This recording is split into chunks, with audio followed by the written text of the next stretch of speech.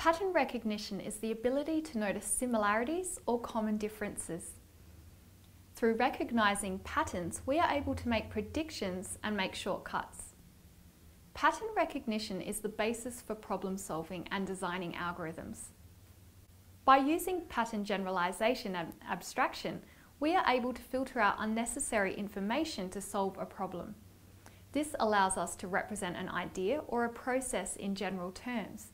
For example, perhaps your everyday weekly schedule. Computers use pattern recognition to identify patterns in numbers, text, and images. This kind of information processing is used in areas such as forensics, for example in fingerprint or photo identification, or in the medical sciences by mapping similarities and differences in medical imaging, or even within commerce by finding patterns in behaviour within big data. When using visual programming languages, we can use pattern recognition to identify the commonalities or repetition in our code.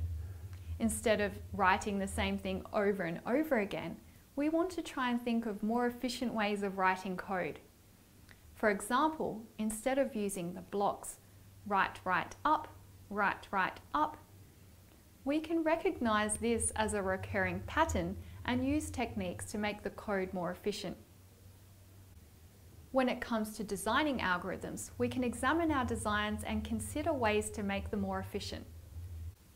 There are particular stages of pattern identification.